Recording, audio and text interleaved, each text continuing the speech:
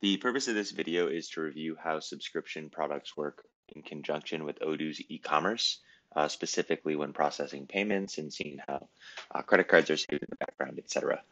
I've received 3 questions from someone in the community, and we're going to walk through these today, right? So if you sell a subscription product on the e-commerce, first off, when selling subscription products on e-commerce, we should know how to do that, right? We go to products, we see we have a subscription, right? Well, first, maybe I should look at the apps I have installed to help you with that.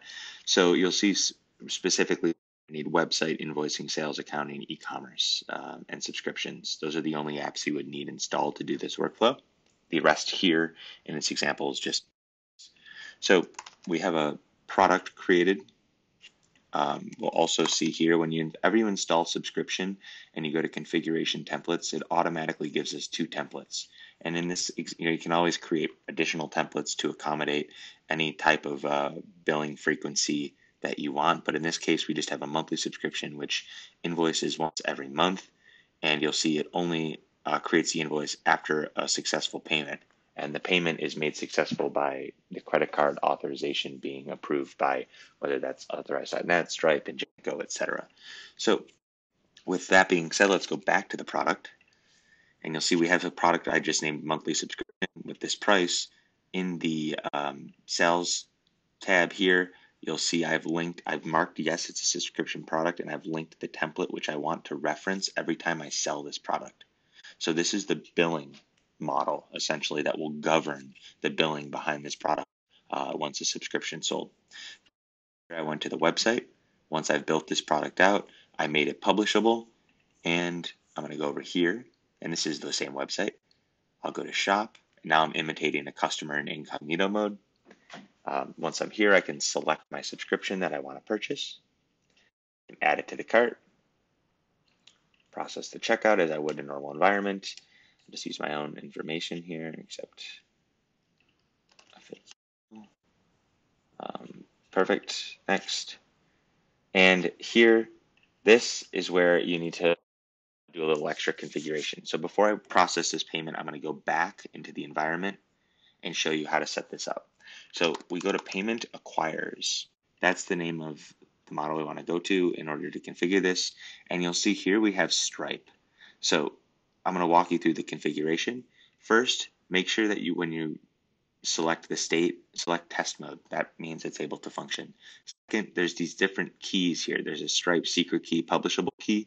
Here, you can find those keys, and I can send these to you if you'd like. Anyone, just email at nko@odoo.com, and I'll send these over to you. But these are the publishable keys that we have in our test account, which allow us to process fake transactions and things like that. Next, you're going to want to make sure for payment flow in Odoo. It's just smoother workflow when you allow for it to happen in Odoo. And here on the journal, get into the habit of going in, especially if this is the Stripe journal, and making sure that you select the payment method types equal to electronic. Lastly, you will be able to, I believe is it here? Or I can tell this to save the credit cards, but I think it will just do it automatically. So once you've done all this, then your Stripe account is set up. It is that easy. And we'll go back here, and the fake stuff is just 4242. Oops, 424242 all the way down the line, and click Pay Now. And this will process the phony transaction, and it will also generate all the necessary records in Odoo's backend as if it were a real transaction. So we'll wait for this to process. There it is. Sale order number 2 is confirmed.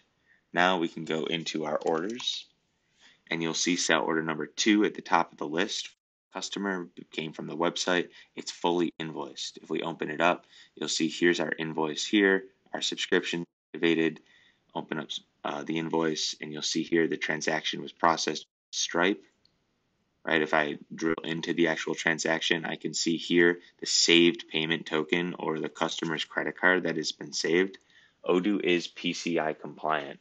What does that mean? It means that it is securely credit card information, that is.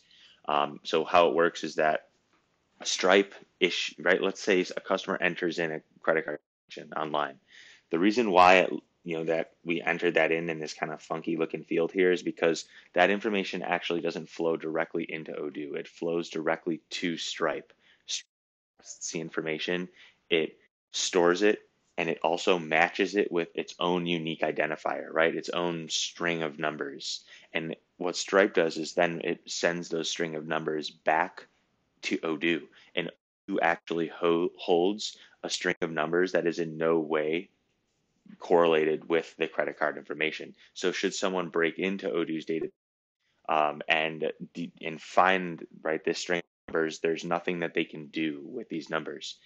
So how it works then is, since Odoo has these numbers and Odoo has a sync with Stripe, when Odoo wants to process his credit card again in the future, it sends this string of numbers to Stripe. Stripe decodes the numbers, matches it with the corresponding credit card, charges the credit card, and voila, that's how it works. So that's how we can stay PCI compliant and ensure that customers' data is safe in the system and that there's integrity there. So with that being said, payment token saved. Obviously, I go into the partner record here and more under credit cards. There it is. And let's go back to the sale order. And here you'll be able to see the subscription that was generated. I can see the customer, the start date, the next invoice date, right? We're going to invoice next on 5/22. And again, because how we had the subscription configured, it will create the invoice when the credit card is effectively charged. And yeah, that's how it works. And there's the token that it's going to charge when it looks to this subscription to bill the next month. So let's just make sure I got everything. So the subscription is generated upon confirmation of the sale. Yes, when the credit card information, that's what confirms the sale online. If you want to generate the sale some other way, then you can always go in and define here. Do you want it to be generated with a signature, no possible way to generate it, or signature and payment? So you'll be able to have that option there. Is the invoice generated automatically after payment made on e-commerce with payment methods such as Stripe? Yes. So we've just gone through that. And are the payment information well kept from the payment of the e-commerce to charge next time? Yes. So we've gone over all three of those items. If you have any additional questions on how this works, feel free to let me know, and I'll be more than happy to review it with you. Thanks.